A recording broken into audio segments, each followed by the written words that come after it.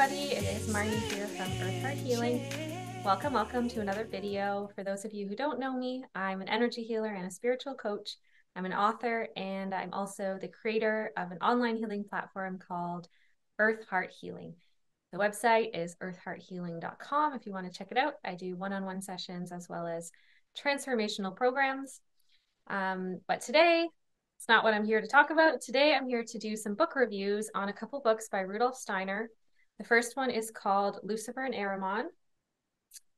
And the second one is called The Electronic Doppelgänger, The Mystery of the Double in the Age of the Internet. And Lucifer. Rudolf Steiner was a philosopher, mystic type of person, intellectual, very active creator who was alive in the late 1800s and early 1900s. And this book on Lucifer and Ahriman was created from lectures that he gave in 1917. And they're really great for this time in our world because of all the changes that are happening. They've helped me greatly to make sense of the world in a way that still works with self-empowerment, with spiritual development, with soul sovereignty, all these beautiful qualities.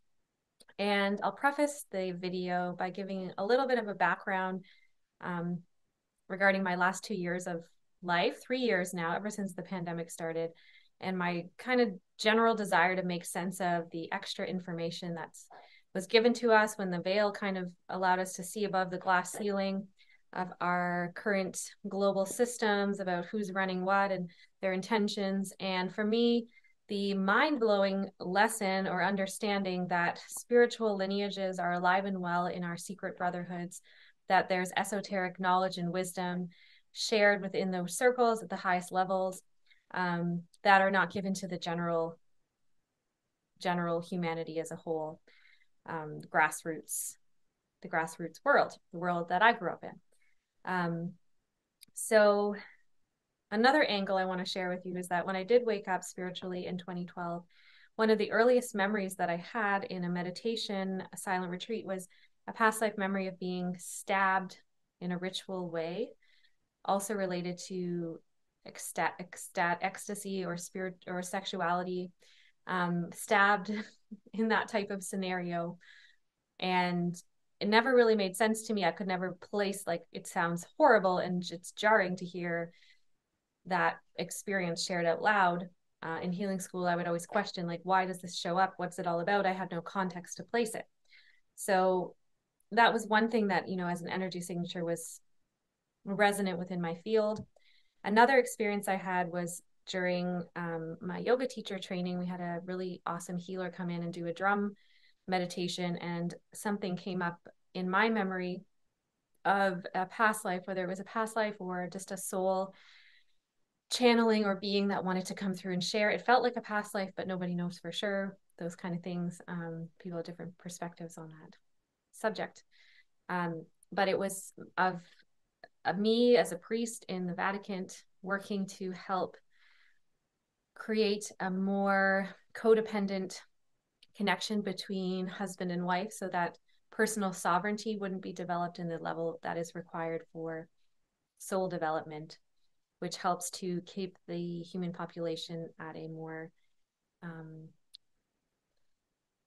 slave-like, herd-like kind of way, as opposed to bringing people onto the track of self-empowerment. So that being was intriguing because he showed up there as a memory, and then later on in another healing I had with a healer, he showed up again during a past life clearing is what we were doing, and he seemed to be almost like a guide that wanted to stick around. So whether or not me, however it is that you can like make sense of that in a non-linear type of way,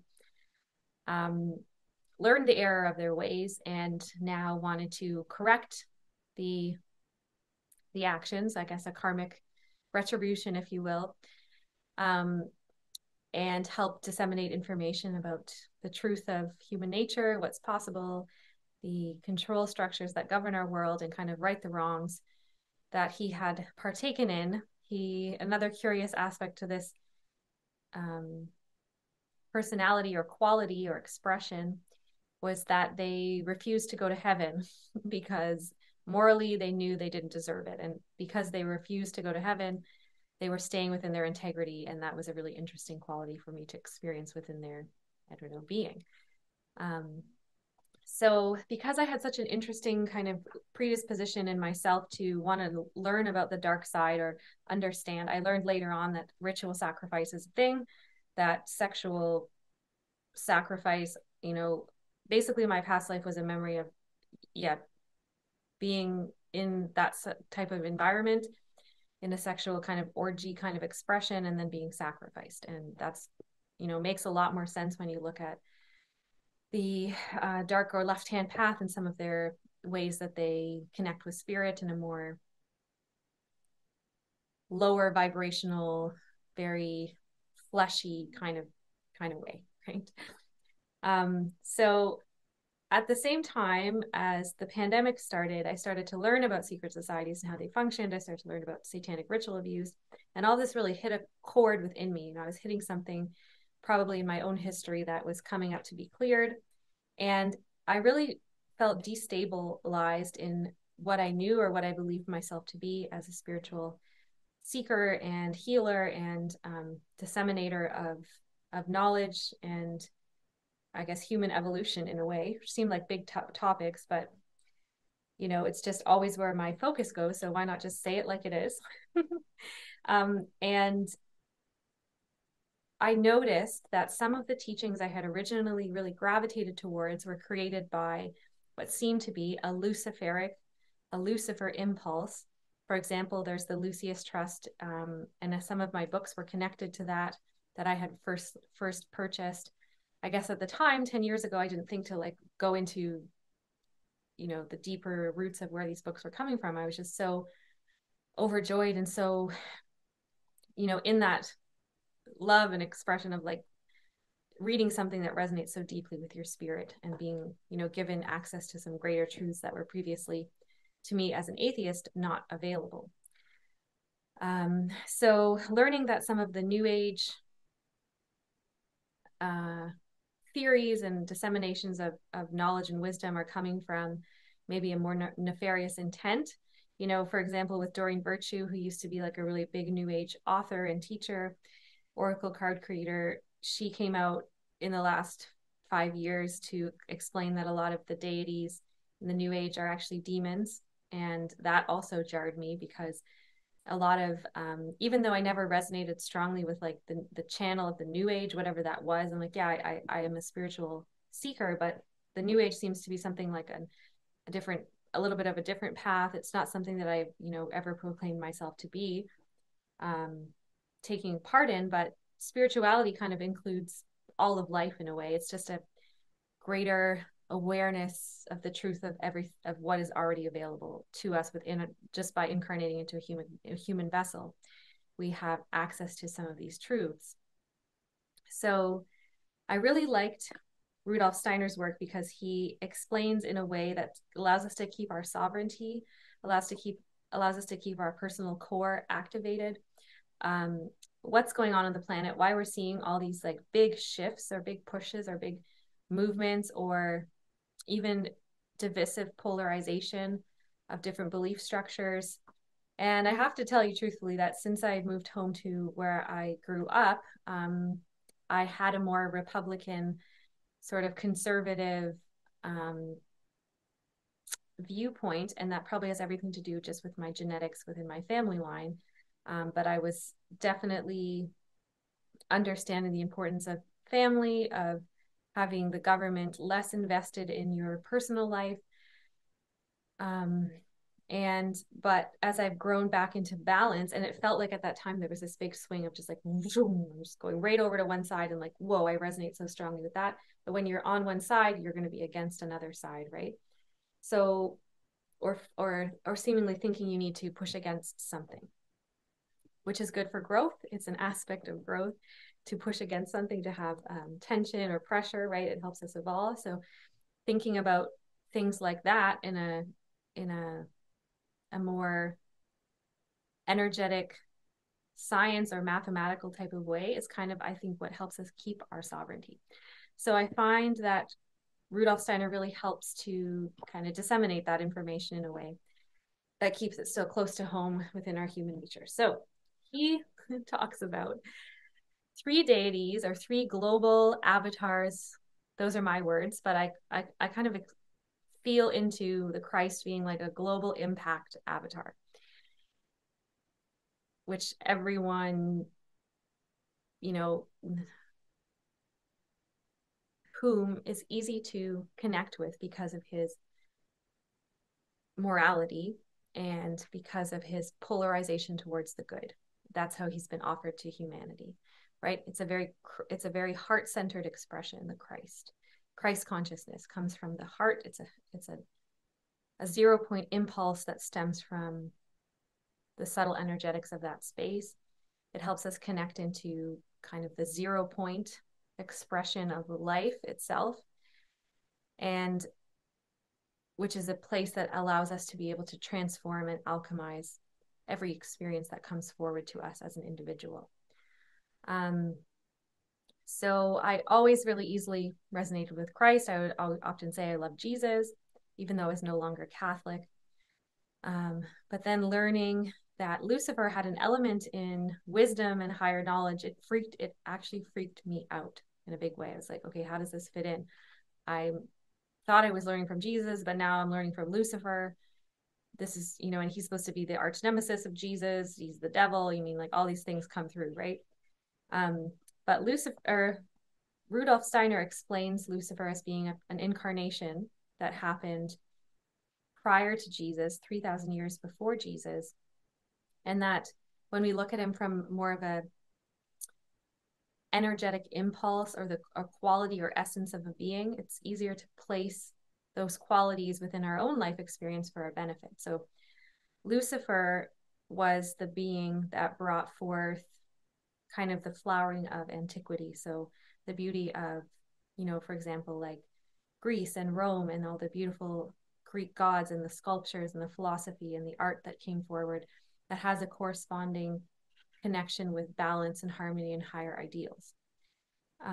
But what wasn't developed at that time within humanity was our morality. So we had higher knowledge, but we didn't have personal morality within our own expression. We were now individualizing our higher chakras with his incarnation, with Lucifer's incarnation. Prior to that, we didn't really have a strong individualization.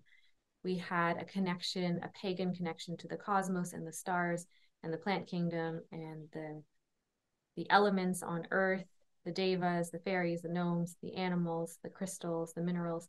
We were connected above and below in a strong way.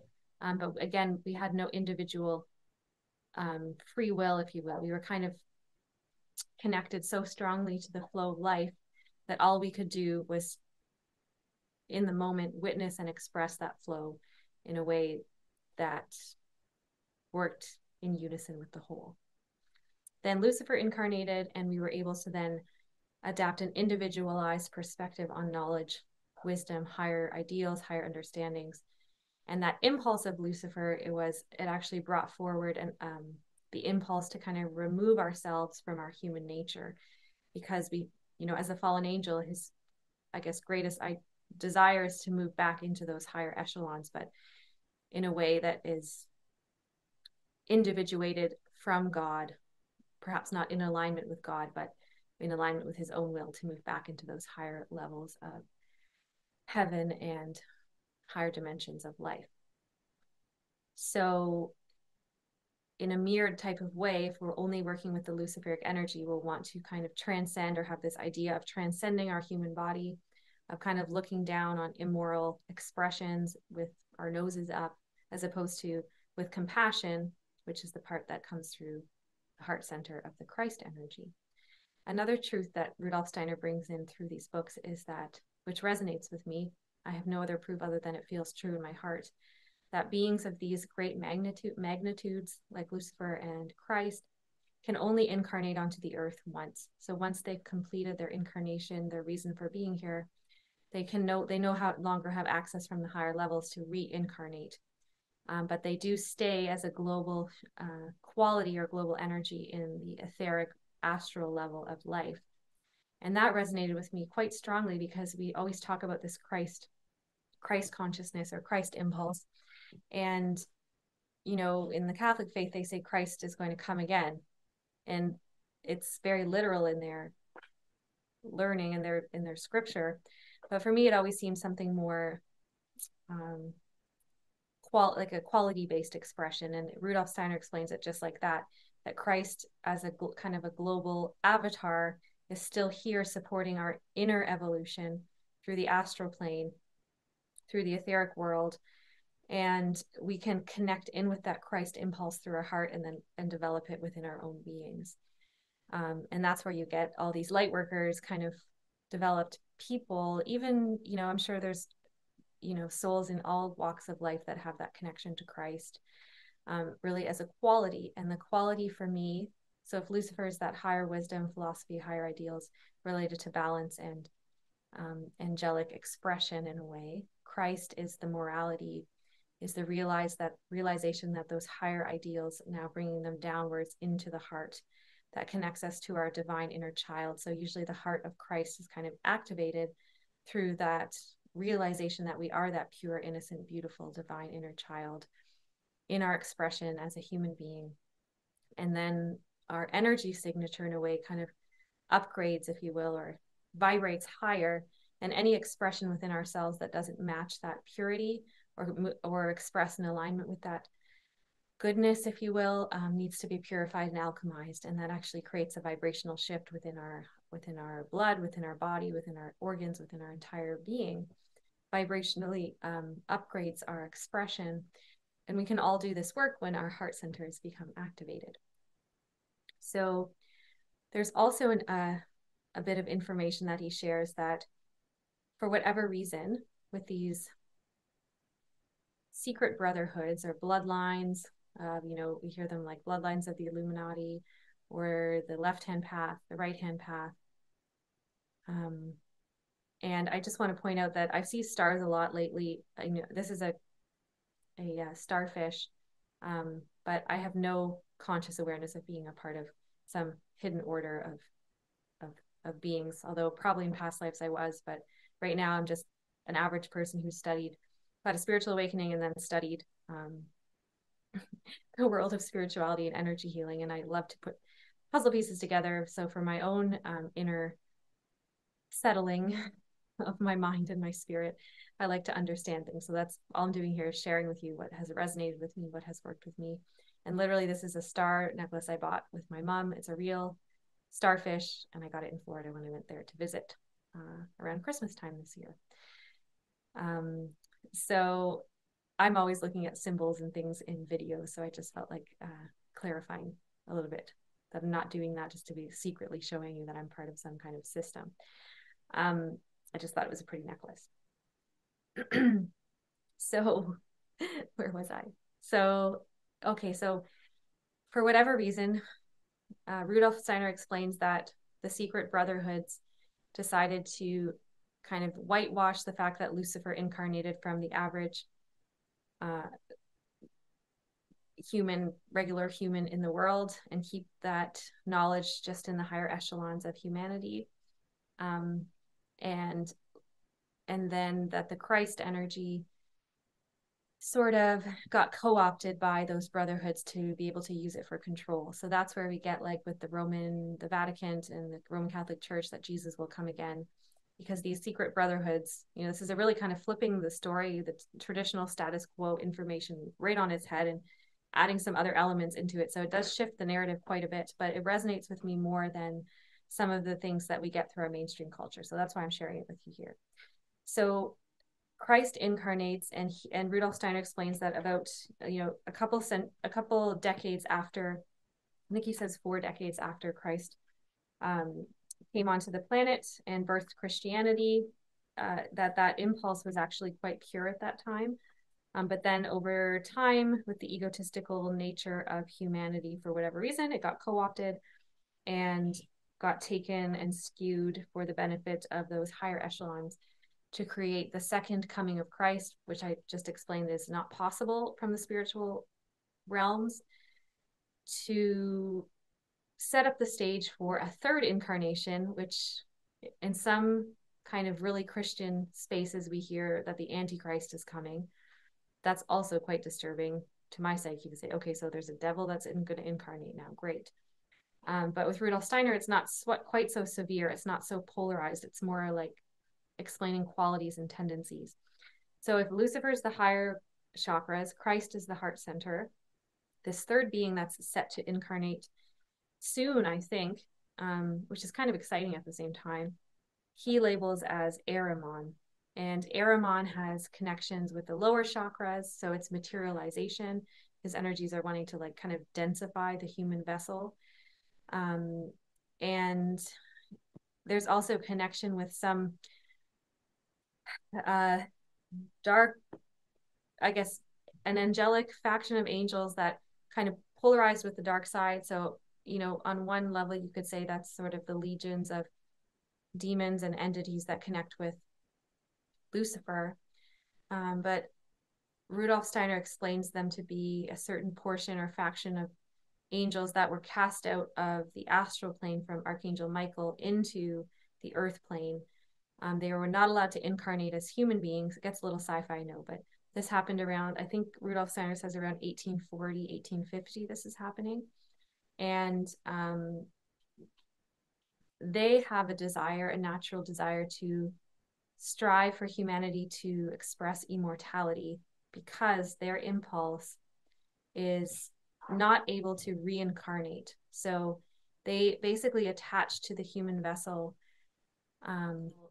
at birth. This is Rudolf Steiner's expression or teaching. They attach to us at birth and they live as a doppelganger within our bodies. And on one level, it's in a way, it's an evolution because they're connected very strongly to the elemental energies of the planet. They're connected to the weather. They're connected to the belowness, I guess, the Earth's electrical and elemental energies.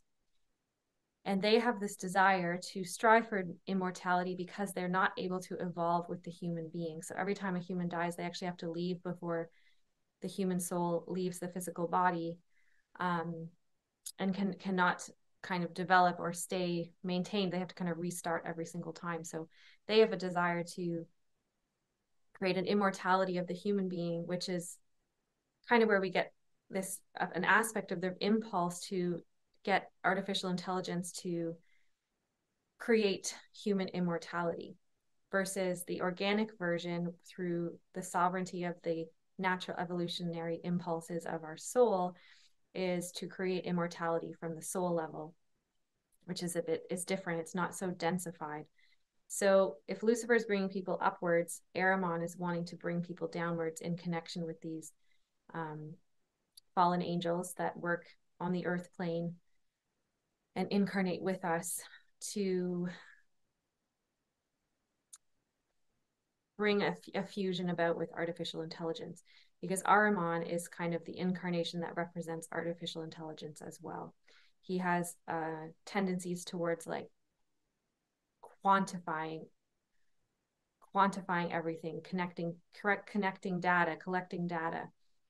And that's AI, right? Like collecting so much data, collecting so much knowledge in a very mechanical way, in a very rote pattern way, which is in a way the lower chakras are representing of that.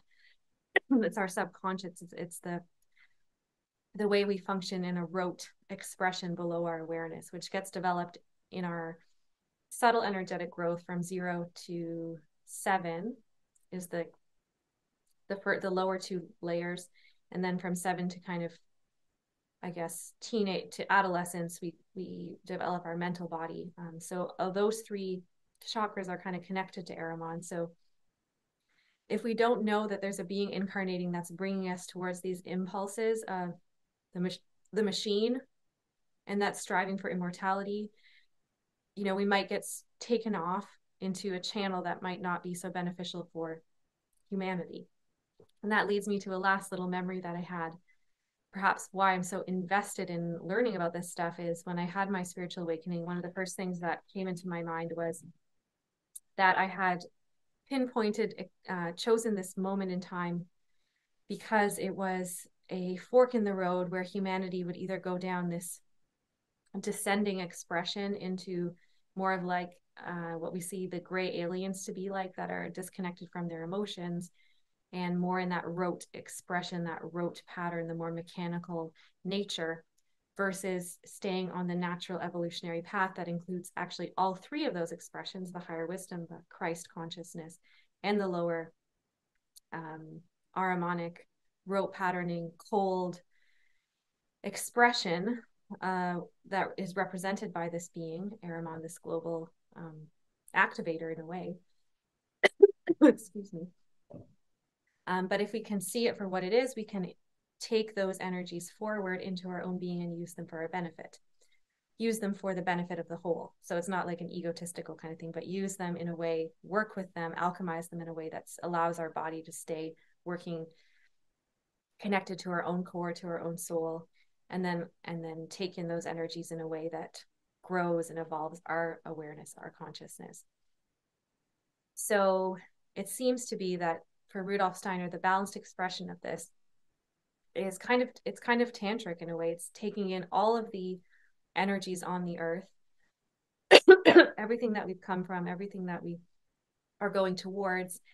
But as long as we stay within our own core, and the 0 point being in our heart space, if we're able to bring the higher energies of wisdom through the heart and the lower rote patterns of expression up through the heart, we're going to be able to evolve in a balanced and loving way, as opposed to getting pulled into some sort of transhumanist, densified expression of life that leads to what my spirit gave me as a vision of that kind of gray alien removed from our emotions and kind of trapped and no longer able to evolve, kind of stuck in a descending kind of spiral, which on one level is also natural. But chances are, if you have an awareness of spirituality and have a connection to the earth and to your Christic heart, you're going to want to work in the more balanced and upward evolutionary spiral of life, which seems to be what Rudolf Steiner is also offering in his sharings here. So what else did I want to say? The antidote. So I also kept getting little hits along my path about how we're moving from a dualistic expression to a three-pronged expression. And for me, these books really brought that idea into a deeper truth, because if we have those three deities coming in, or avatar beings, or highly evolved global impact souls, we now have three energies to work off of. So in the past, if we only had Lucifer and Christ, it's got this dualistic nature, right? Good and bad. Christ good, Lucifer bad. Or if you're working for the satanic side, satanic good, Christ not so good. However it is, right? So no matter what, because there was only two energies to work from as humans in our development, it's always going to be a duality. You can't get away from it, right? That's just how it has been, how it was. The impulse from the heart is going to work in a way that's always kind of flipping back and forth with the knowledge of the higher levels, back and forth, back and forth. Now we have three, so it's more of an evolution. It's like a spiral. We're going 1, 2, 3, 1, 2, 3, 1, 2, 3. So it's a shift in the way things work, which is going to, I'm sure, make a big impact on our planet. It's kind of exciting at the same time that it's scary to consider what some people call as the Antichrist, what some people are going to be calling as Jesus, what some people call some kind of extraterrestrial being connected to technology coming in to guide us and to show us that we're actually evolved from extraterrestrials. You know, it's going to be interesting times. But I think if we're able to follow Rudolf Steiner's suggestion, it's going to help us to work with these energies in a healthy way. And that is to basically live tantrically through the normal functions of life. So he gives an example of taking the qualities of rapture and passion and excitement and curiosity and lit up fiery creativity that comes down from Lucifer, from knowledge, from that creator essence that comes forward from above, and bring it down into the most mundane rote pattern expressions of life, which can be, he gave the example of bookkeeping or your taxes or the stock exchange, you know, so bringing our creator essence down from above and bringing it into, so our awareness, our sovereignty, our ability to analyze, and at the same time having that morality of truth coming from the heart center is going to give us two qualities to help balance out.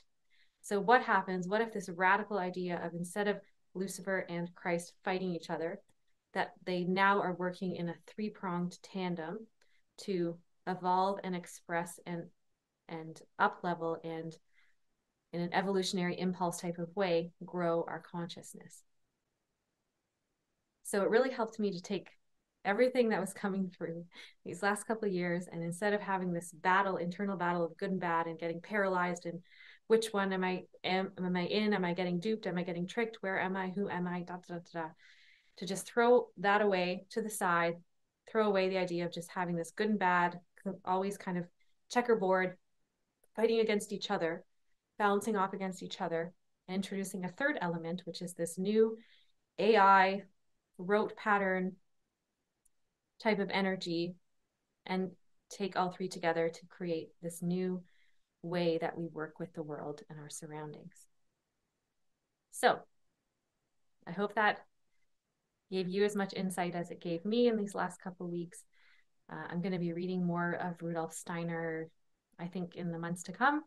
And if you have any further questions about everything that just came through, or any ideas to jump off of some of the thoughts that came through, or if you just want to reach out to me with a personal email, you can do that too. It's marnie@earthhearthealing.com or .ca. I'm still in a transitionary mode of switching over my email, so do both, .com and .ca, earthhearthealing.com or .ca.